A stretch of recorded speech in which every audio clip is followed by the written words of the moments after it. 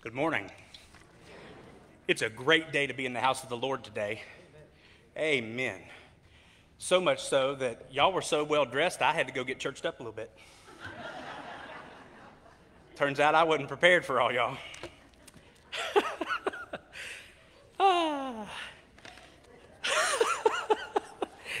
The true story is just not as clever, so y'all look so good today. I have a few announcements to start us off with. First, we had a wonderful turnout at our food booth on the 4th, but Patsy rocked the place like she always does, and we have extra barbecue. We have so much extra that we have enough to give away and sell today. So your donation, however you want to do that, gets you barbecue, buns, chips, and a drink for each person that you're picking up for. I think we get those in the Great Hall. Donation can just go in the offering plate with a little memo attached to it. We are beginning to collect back-to-school items for our local teachers, for McSwain, our community, to give back to people. So dry erase markers, tissues, pencils, construction paper, all the things that a teacher might need, we are going to collect and get sent to McSwain to start the year. July the 26th, we have a business meeting. When we conclude the business meeting, we're going to have a congregational discussion. We don't have a talking stick, but we have one that we can get if we have to. We're going to discuss the recent proposals and changes from the Southern Baptist Conference, what that means to you individually, and what that means to us as a church and in a congregation and our path forward. There will be childcare available, both in the nursery for the little ones and for the older kids, K through 6th grade. We're going to have them in the gym. We'll have playtime. So it's a good place to be always. It's an important time to be here on the 26th. So keep that in mind. The Stanton Augusta Waynesboro Clothes Closet, we're still collecting clothes that we will give away one day only, August the 4th, to the children of the community, in those 3 communities specifically. We're also collecting t-shirts, children's t-shirts, gently used, to take to Kenya for our missionaries. There is so much. The last thing that I will bring up is August the 12th, we have a blood drive. Memorial has a rich tradition from yesteryear that we are resuming and back to. This will be our 3rd one. We offer 10 a.m. to 4 p.m. Saturday the 12th. They are anticipating collecting 50 units of blood from the local community, and it's just another opportunity to be here. And it's always a good place to be. Let's go to our Lord in a time of prayer as we open our service. Heavenly Father, I am so thankful to see so many familiar faces and so many unfamiliar faces in your house today. Lord, I ask that you would guide us and bless us, and as we take in the message that you would have for us, that we take it in, consider it, and use it. In Jesus' name, amen. Good morning. Will you stand and sing 338, Wonderful Words of Life?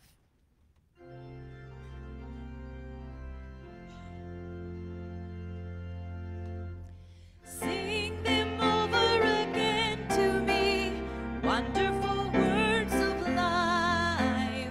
Let me more of their beauty see, wonderful words of life. Words of life and beauty, teach me faith and duty. Beautiful words, wonderful words of life. Beautiful words.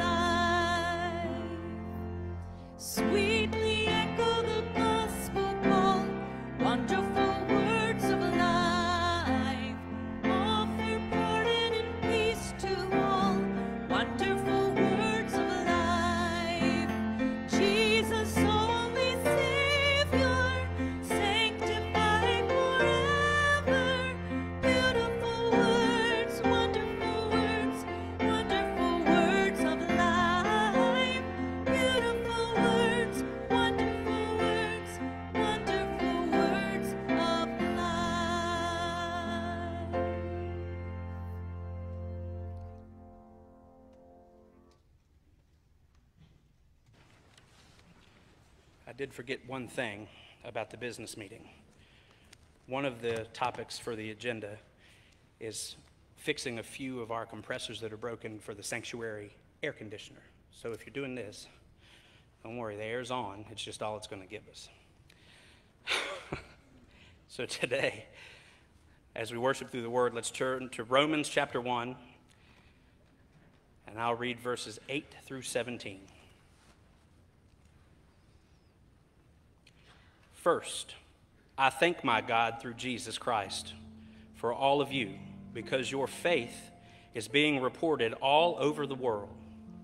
God, whom I serve with my whole heart in preaching the gospel of his Son, is my witness, how constantly I remember you in prayer at all times. And I pray that now, at last by God's will, the way may be open for me to come to you. I long to see you so that I may impart to you some spiritual gift to make you strong. That is, that you and I may be mutually encouraged by each other's faith. I do not want you to be unaware, brothers, that I planned many times to come to you, but have been prevented from doing so until now, in order that I might have a harvest among you, just as I have had among the other Gentiles. I am obligated both to the Greeks and non-Greeks, both to be wise, to the wise and the foolish. That is why I am so eager to preach the gospel also to you who are at Rome. I am not ashamed of the gospel, because it is the power of God for the salvation of everyone who believes, first for the Jew, then for the Gentile. For in the gospel a righteousness from God is revealed, a righteousness that is by faith, from first to last. Just as it is written, the righteous will live by faith. Amen. Will you all stand and sing One Thing Remains?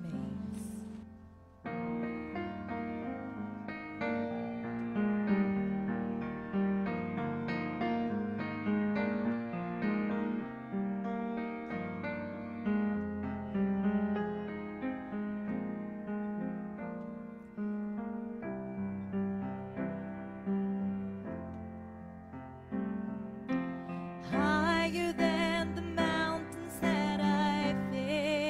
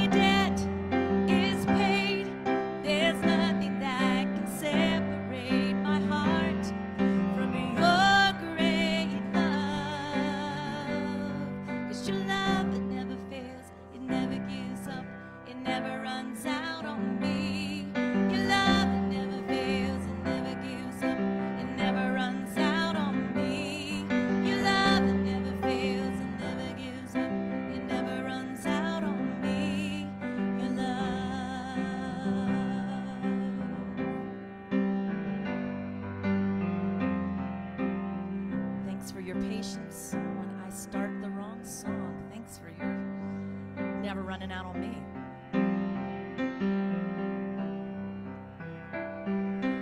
Turn your eyes upon Jesus.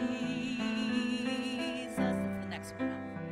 Look full in his wonderful face, and the things of earth will grow strangely dim in the light of his glory and grace.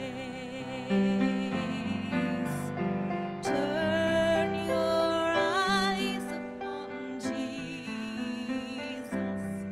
Look full in his wonderful face, and the things of earth will grow strangely dim in the light of his glory and grace. Beautiful. You may be seated.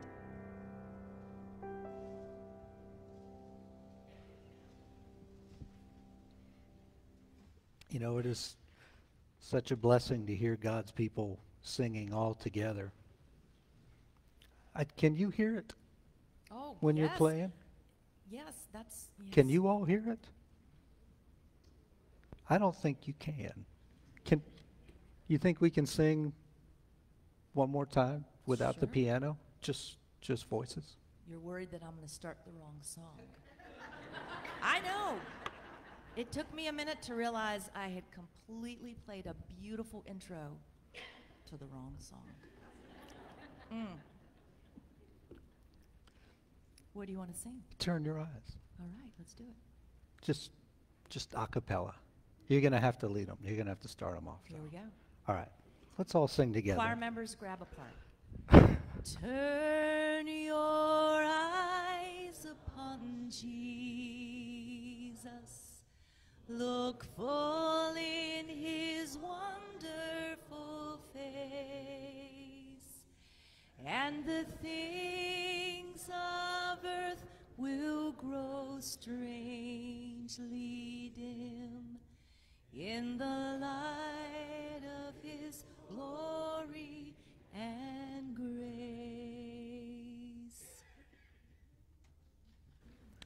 Join me in prayer.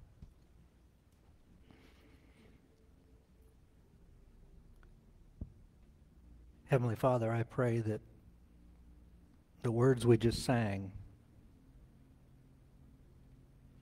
would be our prayer to you, that we would turn our eyes to you in our time of need. We would turn our eyes to you in our time of joy, that we would turn our eyes to you just all the time. And when we look on your face, when we behold the grace and the mercy, the wonderment of who you are, and the knowledge of what it is you've done for us, that all of these things that burden us, that weigh us down, that just seek to drag us further and further into the depths, that all of those things would fade away. And we would remember that we are your children, that we are called by your name for something special, something different, something more than what people can possibly fathom unless they know you as their Lord and Savior. And so, Lord, this morning we give thanks for who you are, for what it is you've done. We give you thanks for saving us from ourselves, from our sin, from our inability to do so. Lord, we give you thanks for the hope that we have, for a future, for the knowledge of what comes next.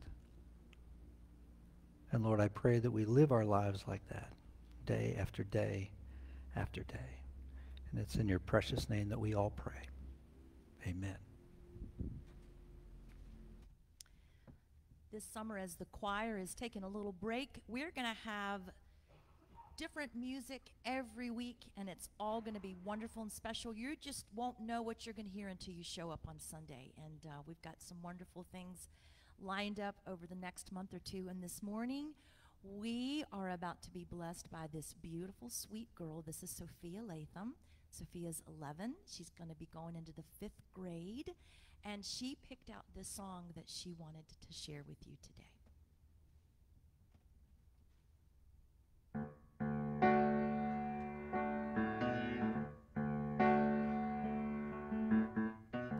I've been hanging on the high hopes, 'cause you're the one who's making dry bones come to life. You're the light I put my trust in.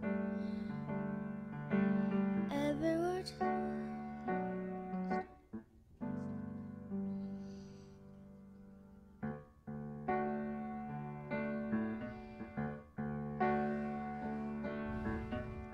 I've been wandering through the desert, seen a cloud and forever over me, but I believe the rain is coming. I've been hanging on the high hopes, 'cause you're the ones making dry bones come to life. You're the light I put my trust in. Every word you say is gonna come true. You lead me to the promised land. Every word you say is gonna happen, even though it hasn't happened yet. I'll build a boat in the sand when it's saying never rains. I'll stand up and faith, do anything it takes. You'll win in my sails. Your love never fails or fades. Build a boat in the desert place, and when the flood and the water starts to rise, I'll ride the storm 'cause I got you by my side. You'll win in my sails. Your love never fails or fades. Build a boat, so let it rain.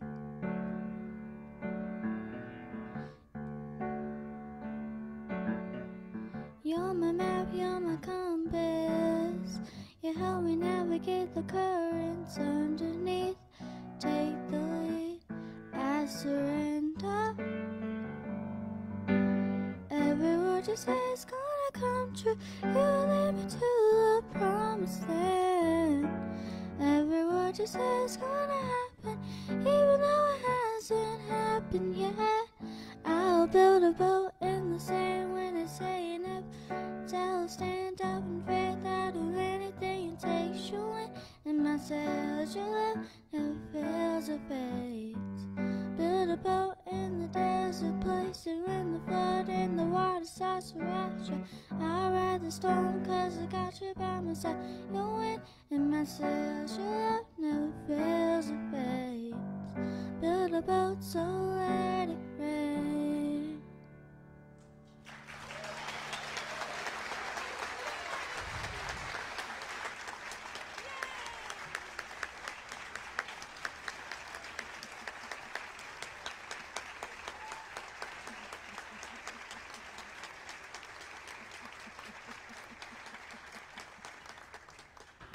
Thank you, thank you. I taught her everything I know.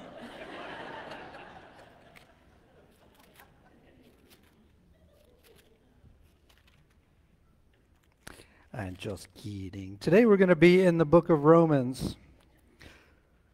Romans chapter 1. We heard a reading from that earlier. Mark read beginning in verse 8. But you know what? Today is a day of good news. Hopefully, you realize that today is a day of good news. It's the best news, as a matter of fact. It is a reminder that Jesus Christ rose from the dead, that Jesus Christ lives, that he is seated at the right hand of the Father, that he makes intercession for those who know him and love him. And that is the good news. But frankly, we live in a world that showers us with bad news. Any quick look at the newspaper, a magazine, you get online, you open up whatever news site you look at, will reveal that the news in our world is not only bad, it's getting worse. And we find ourselves living in a culture that is negative, it's bitter, it's hostile, it's depressed, it's backbiting, it's despairing. You can throw in all kinds of terminology you want, but it's not good. There's a shadow that kind of lingers over our enlightened heads. And we really seem to be on the backside of human history. Very slowly, very surely, very progressively eliminating of the precious things that we had hoped for the future. You know, we all thought that when we were supremely educated, that we would be able to solve all of our problems, solve all of the world's problems. We thought that when we were sufficiently industrialized, when we had invented enough creature comforts, that we would be able to make life pleasant and meaningful and easy. I remember I used to love watching the Jetsons. Anybody remember the Jetsons? Meet George Jetson and his wife Judy. The Jetsons was this idea of what the future was going to be. Everybody's going to hop in a little flying car, and when they get to work, they can kick their feet up on the desk. Some of you may already do that, but you know, you get to work, you put your feet up on the desk, and you have the video conference. Your boss can look in and spy on you whenever he wants to. That has happened. But you have a robotic maid that takes care of everything. Well, we do have Roomba. Not quite the same. Instant, it's not rosy. No, it's not. Instant food, you go over and you push the button and food pops out. Well, we do have microwaves, so it's close. But you know, the further along, the further we are technologically advanced, the further we go down this road of creature comforts and trying to make ourselves, our lives easier. The more adept we get at physical science, at psychology and sociology and economics and everything else, the more we thought that they would make our culture better. It seems to constantly make it worse. And so people in general have gotten into this certain kind of despair. You know, we hope for a better world, but it always seems just out of reach. Maybe just a little bit more here, a little bit more study there, a little bit more focus somewhere else. And it doesn't seem to work out, because no matter where we try and enlighten ourselves, no matter what we invent in the way of machines or now artificial intelligence, it doesn't help with meaningful relationships. And we don't seem to be able to overcome this continual pressing down, this reality of our own sin. And you know, we can look at sin from a variety of different viewpoints. But I wanted to look at it from 4 different areas this morning. You're going to say, wait a second, I thought the title of the message was a community church. Well, it is. But in order for us to be a community church, we have to realize why we are a church in the first place. We have to realize the community that we are destined and desiring to serve. And that comes with the knowledge that each and every one of us was at one point in our lives dead in our own sin. And the folks that we're trying to reach out to are still there. And so sin. We need to understand that mankind is utterly self-centered. We really are. People, they want to please themselves. They want to make their own choices. They want to make themselves comfortable. They want to satisfy their own desires. They want to do their own thing and press the limits of what society will tolerate, and even then go beyond that for their own well-being. You see, people in their own selfishness will consume everything in sight. They will take in as much as they can, and then even more, whether it's things or people. And in order to consume them, whether it's possessions or friends or careers or a spouse or a family member or an acquaintance, whatever, and when anything out there is going to suit your own self-centeredness, you're going to use it up for your own ego, and then you're going to dispose of it. You're going to discard it like an old shoe. Just going to throw it out in the trash. And so people throw away things, but they also throw away other people. And we are surrounded by a culture, we're surrounded by a world of people that feel discarded.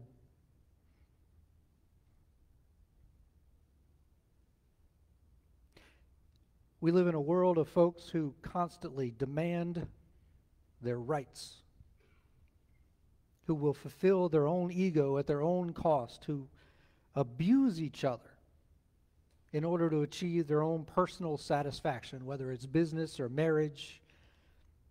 You see, people can twist and pervert anything, and they will for their own selfish gain. So sin at its very root, pushes humans towards self-fulfillment, towards self-aggrandizing, towards making everything about you and not about anybody else. And the result of that is we become consumed with ourselves. And in being consumed with ourselves, we consume everything around us. And it keeps us. We have an inability to sustain happy, meaningful relationships with anybody else. People who are self-centered are unable to love. They're unable to give sacrificially. They're unable to forgive unconditionally. And because of that, they're unable to build a meaningful, rewarding, joyful life. Greed dominates the self-centered person. There's a second failure, there's a second part of sin that needs to be addressed, and that is guilt. You see, selfishness inevitably produces guilt. Once you've used up everything around you and you take a step back and there's nothing to consume, you realize guiltily that you are the one who have done it. You're the one who has alienated everybody. You're the one who has used up all of the goodwill and all of the resources around you, and now you are an island unto yourself. And you see in that selfishness, the guilt creeps out. Your conscience is pained. Your soul says, this isn't right. Something is wrong about what's happened. And instead of trying to fix it, your guilt drives you to fear and anxiety.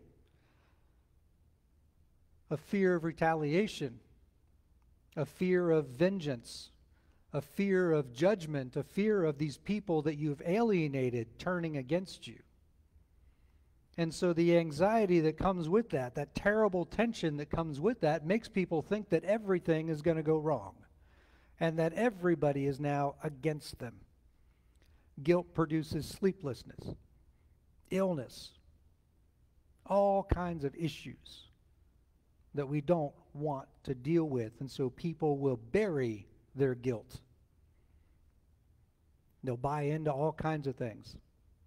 They'll go on crazy adventures, experiences, or trips.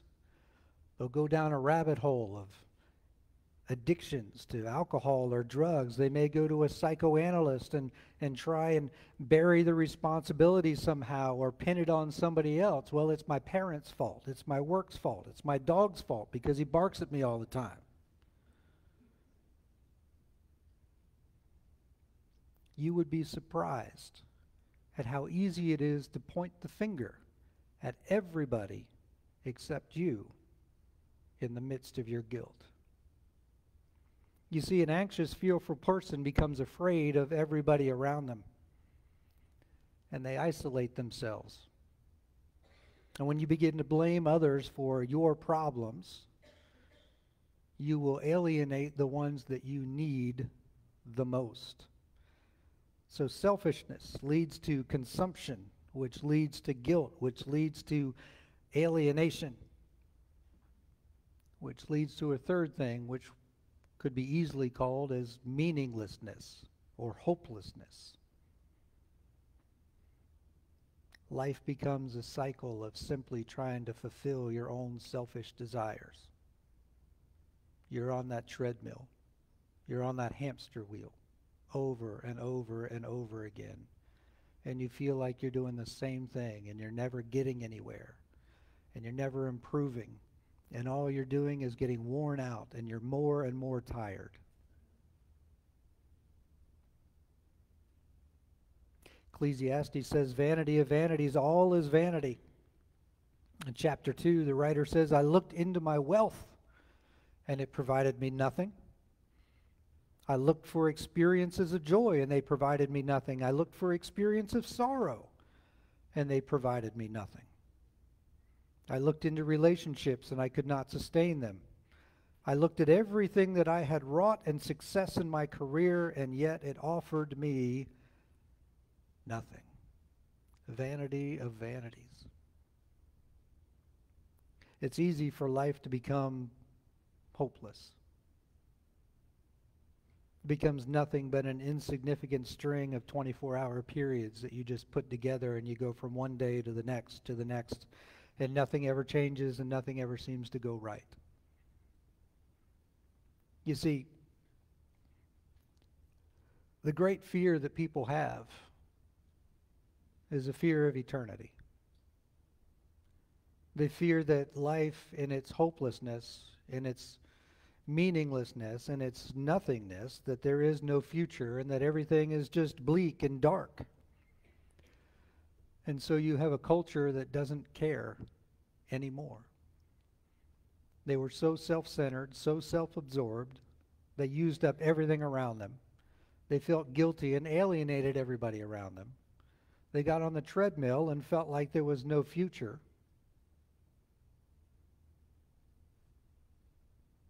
The news is bad, folks.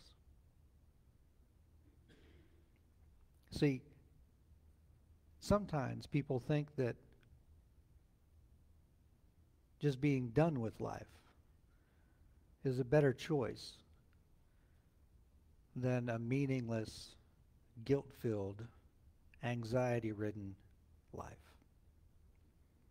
And if you look at the world around us, if you look at everything that's going on, if you look at all of the technological pursuits, all of the education that we have gone after, if you look at everything that we have tried to do, if you assume we are as clever as we are, as educated and as enlightened as we claim to be, that we would have been able to solve these painful realities that people deal with regularly. But the problem is, everything that we've done, all of the studies and all of the stuff, in no way, shape, or form has the ability to change the heart. You might be able to change the way you think. You might be able to change the things that you do. You might be able to change the things around you that affect you. But none of the things that this world has made will ever change our heart. And Scripture says the heart of man is deceitful above all things and desperately wicked. And the wretchedness of our own evil, our own heart, wiggles its way, it pushes its way into every single facet of our life. And that is what is called sin. And the longer human history goes on, the Bible says the worse it's going to get. And if that's not bad enough, when we come to the end of ourselves and human capabilities and we're stuck with the sin and the selfishness and the guilt and the hopelessness, well, here's the really bad news.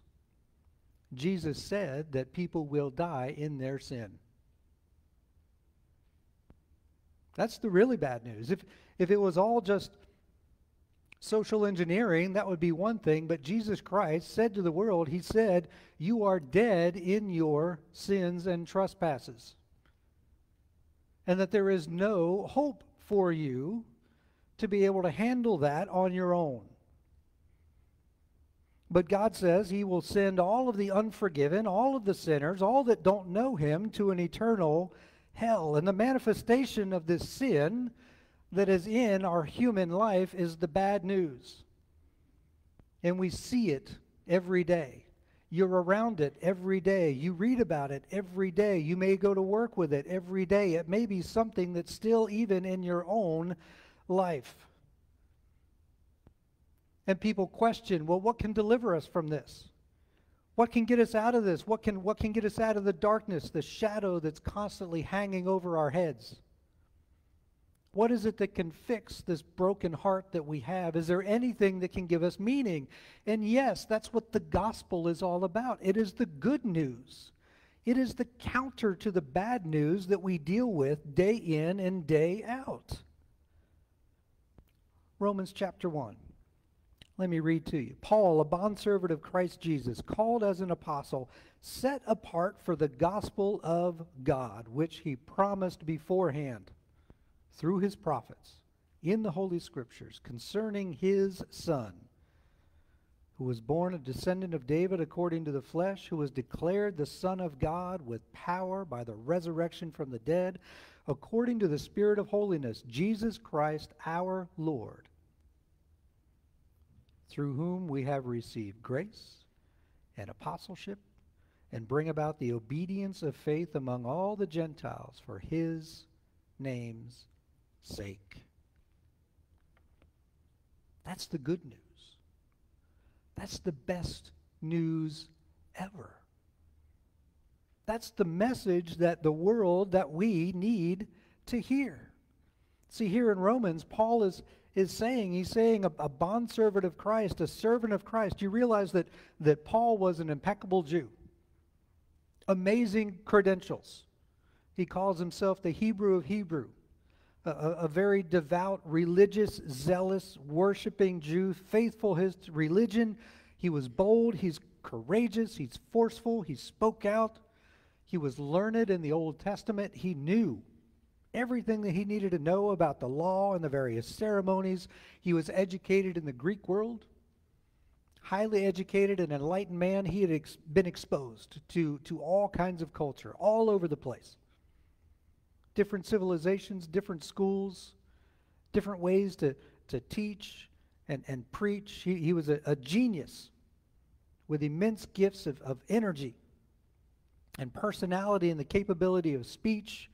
And he was persuasive when he would stand in front of them and speak to them about things. This man could give a message anywhere in the world.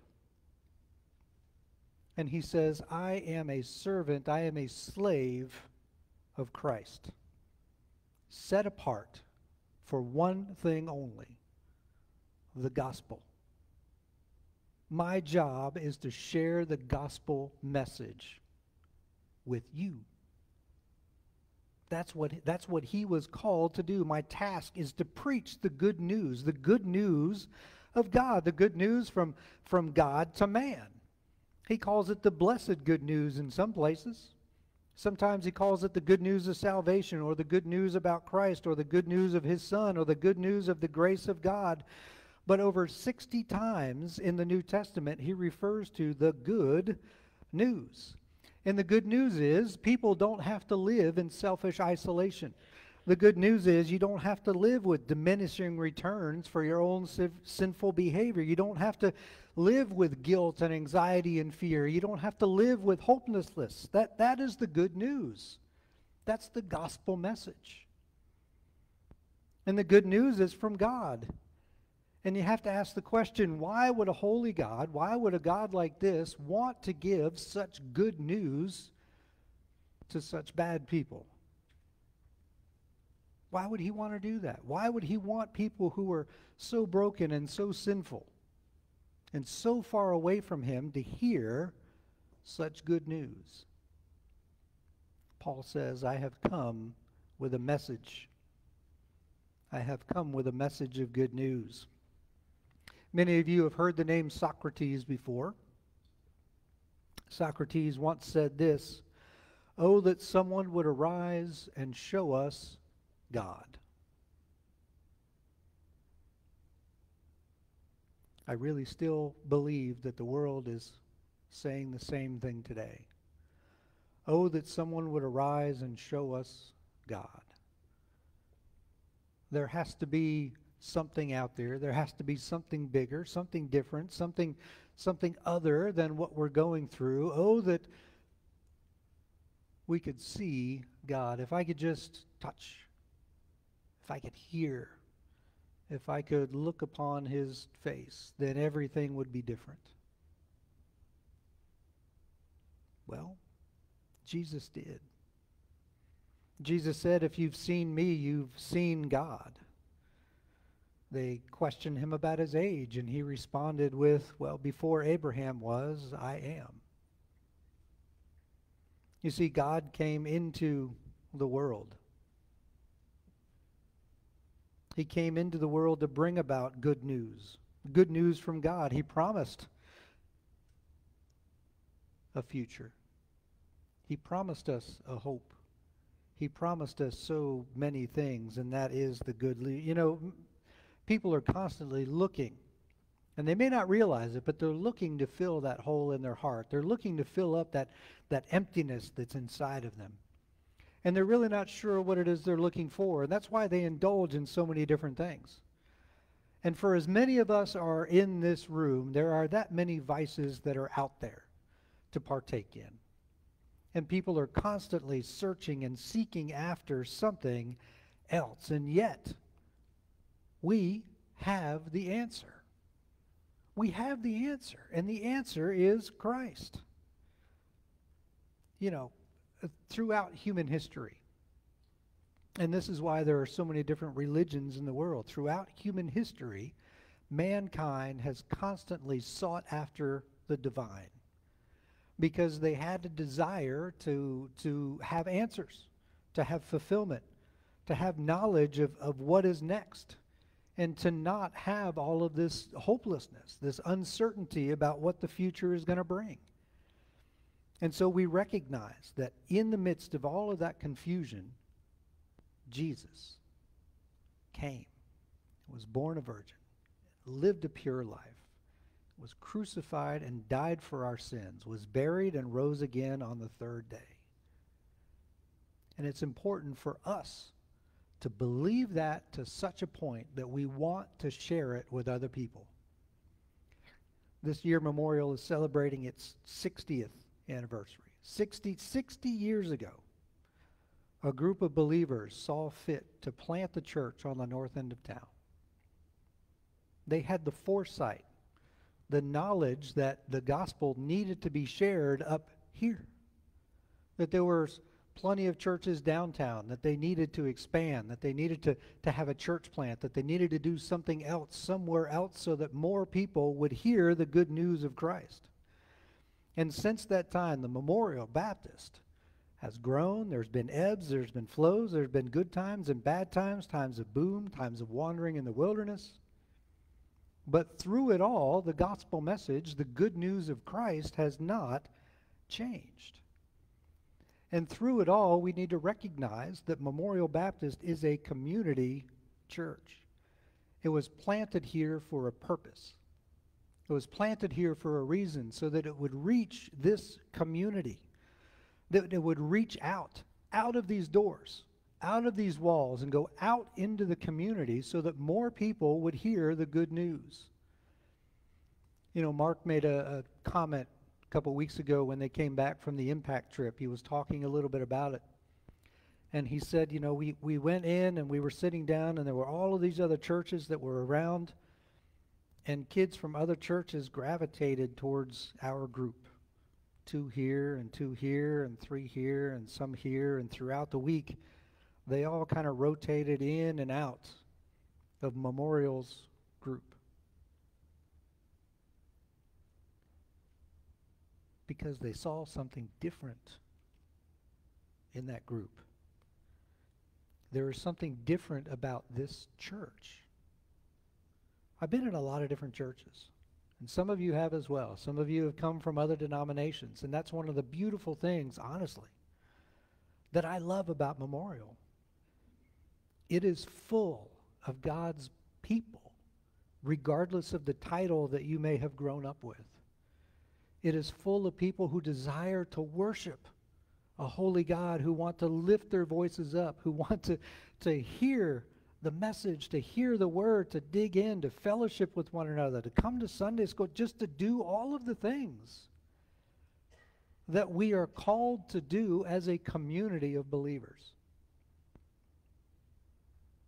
And we need to hang on to that.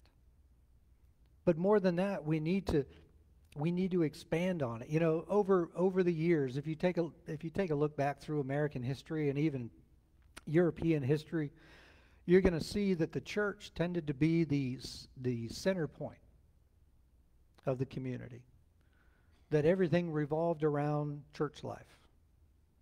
That's where folks went for bingo. That's where folks went for their recreation. That's where folks went to do this or went to do that. That's where they had meetings. That's where they had community meetings. That's where they had all kinds of things that all revolved around the church. It was the fulcrum, the center point of the community. And over time, it's been watered down. Not in bad ways.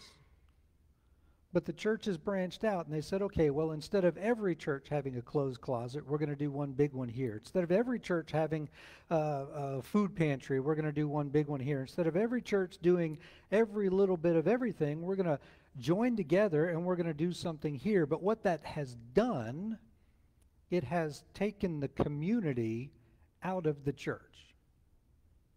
No longer do people look to the church to come. No longer do they have a desire to come here for whatever. And I'm talking about the community, not the community of believers, but the community surrounding us. And it is important that as a church, we do things twofold. We worship in spirit and truth. We come together as a community of believers to lift our voices up to a holy God, and we recognize Him for what it is He's done in our lives. We do that religiously, and that is important. But on the other side of that, we have to have enough love in our lives that we go out of this place and recognize the brokenness, the sinfulness, the selfishness, the guilt, the anxiety, the fear that is surrounding us in this world. And that we love people enough that we want to share the good news with our community. They may know the church is here. They may see the lighthouses on the roof. They may recognize that there are activities that are happening, and yet they will continue to drive by until they know that you love them.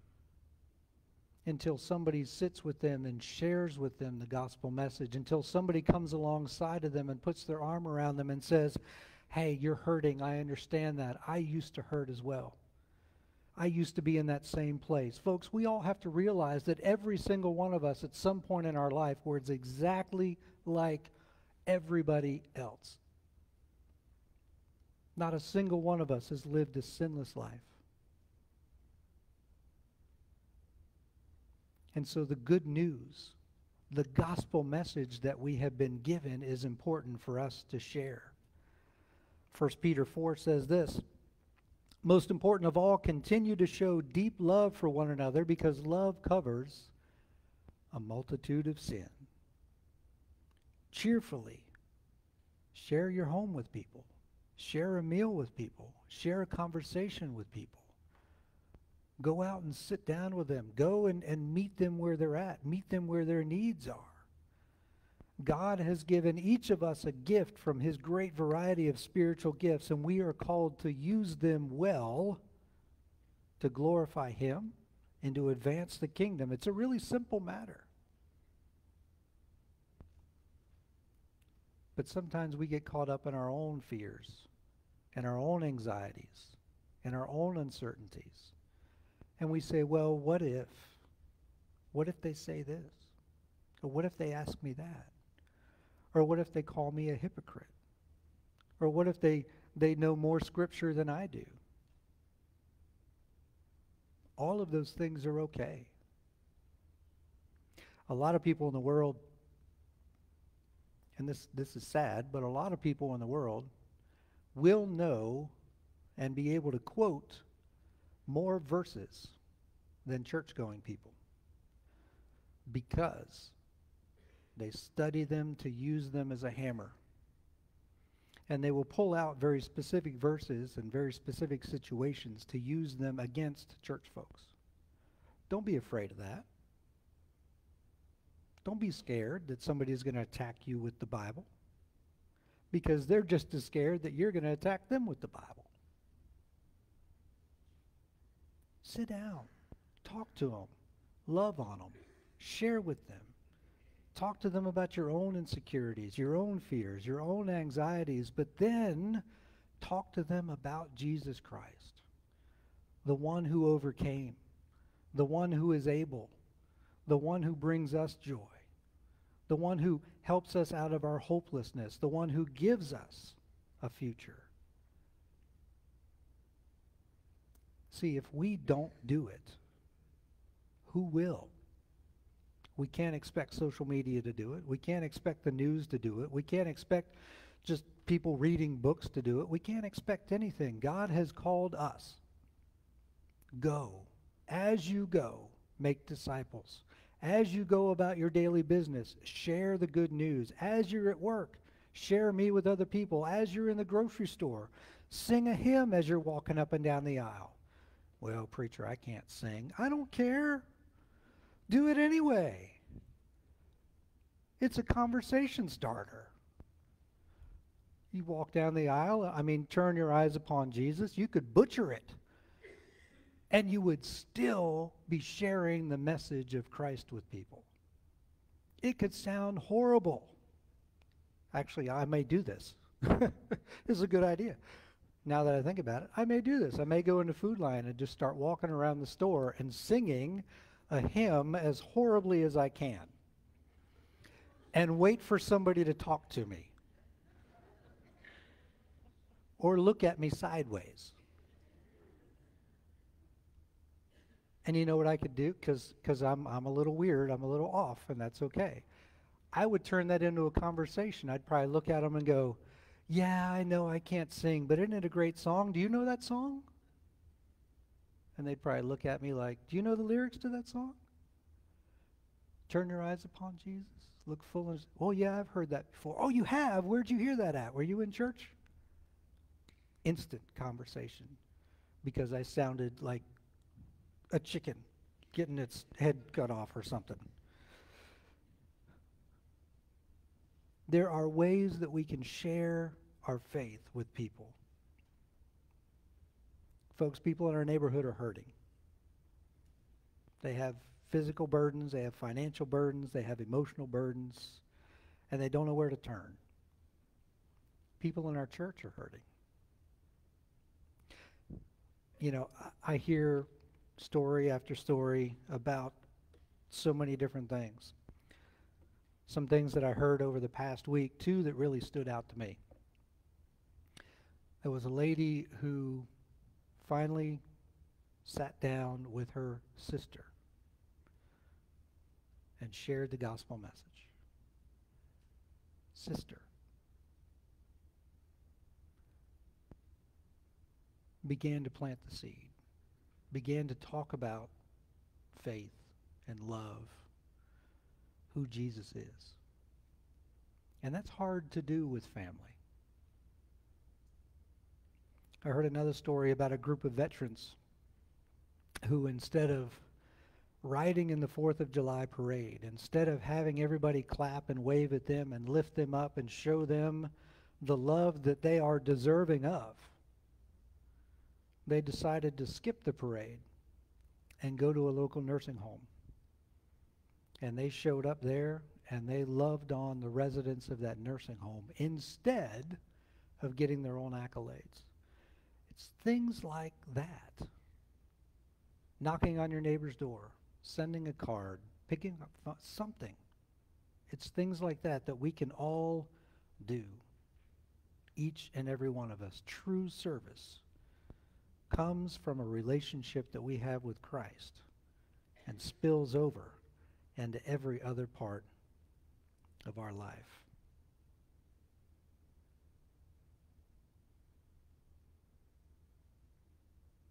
Let me leave you with this. One final thought. Look honestly. Look at yourself. Look at yourself honestly and ask,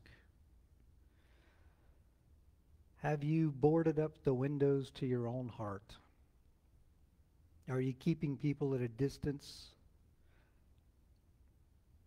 because you're scared or anxious You are one of God's children. And when you turn your eyes to Him, whenever you need to, let all of that fear and anxiety just slough off your shoulders and know that you are loved, that you are cared for, and that joy springs eternal in your heart. And each one of us is called to share that with the community that we live in. Pray with me. Heavenly Father, we thank you for your word. We thank you for the joy that we have. Lord, I thank you for bringing me out of the pit of despair and the shadow and the darkness that was my life. And Lord, I pray that each and every one of us is encouraged to go out of this place and also share that joy with others. That we would recognize the hope we have in you, hope that springs eternal, hope that just transcends every struggle that we may ever face. Lord, strengthen us, encourage us, remind us that you're with us every step of the way. It's in your precious and holy name that we pray. Amen. We're going to have a time of invitation.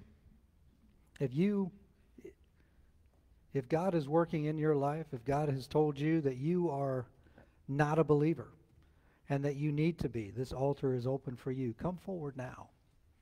If you need to join this church, this is the opportunity to come forward now. If you need just a time of prayer, come forward now and kneel at this altar and turn your eyes to Jesus. Let's all stand and sing.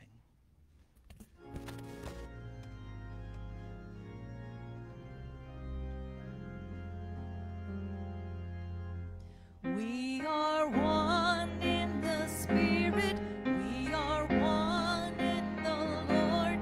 We are one in the Spirit. We are one in the Lord. And we pray that they may one day be restored. And they'll know we are Christians by our love, by our love. Yes, they'll know we are Christians by our love. We will walk with each other. We will walk hand in hand. We will walk with each other. We will walk hand in hand. And together we'll spread the news that God is in our land. And they'll know we are Christians by our love, by our love. Yes, you'll know we are Christians by our love.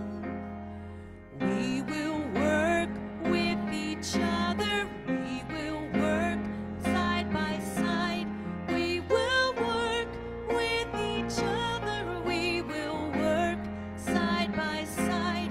And we'll guard each man's dignity and save each man's pride. And they'll know we are Christians by our love, by our love. Yes, they'll know we are Christians by our love. Oh, praise to the Father from whom all things come.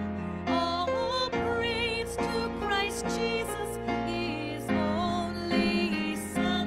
And oh, praise to the Spirit who makes us one. And they'll know we are Christians by our love, by our love. Yes, they'll know we are Christians by our love.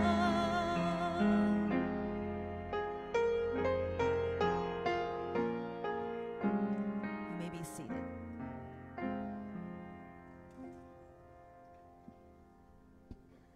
Face that way. Okay. They have to be able to see you. All right.